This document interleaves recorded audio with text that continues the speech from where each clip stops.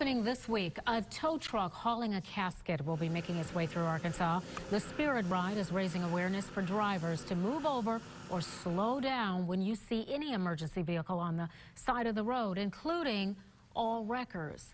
Statistics show a tow truck driver dies every 6 days. Just a few weeks ago, an East End driver jumped over the highway barrier on 67-167 to prevent an 18-wheeler from hitting him. We see it all too much out here. People two-hand texting, driving with their knee, or putting their makeup on, eating a sandwich. It's easy to get distracted, but yeah, it's the difference between life and death. In Arkansas, a driver was killed in broad daylight back in 2013.